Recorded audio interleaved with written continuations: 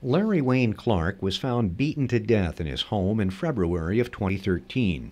Zane Skeen has been charged with Clark's murder, but defense attorneys are in no hurry to go to trial. Right now the defense has filed over 80 motions, and so we've been having to respond to those as they come. Those motions include requests to disqualify the DA's office from the case and to have Zane Skeen evaluated for fetal alcohol spectrum disorder.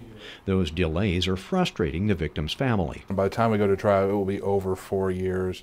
The victim's mother is 92, and I know she and the sister would really like to see closure. Investigators say Skeen conspired with Clark's ex-wife Carla Clark to split a $50,000 life insurance policy.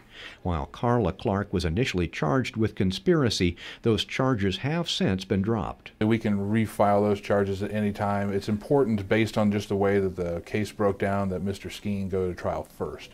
A hearing will be held November 8th to schedule a tentative trial date. In Klamath Falls, Lyle Ahrens, NBC2 News.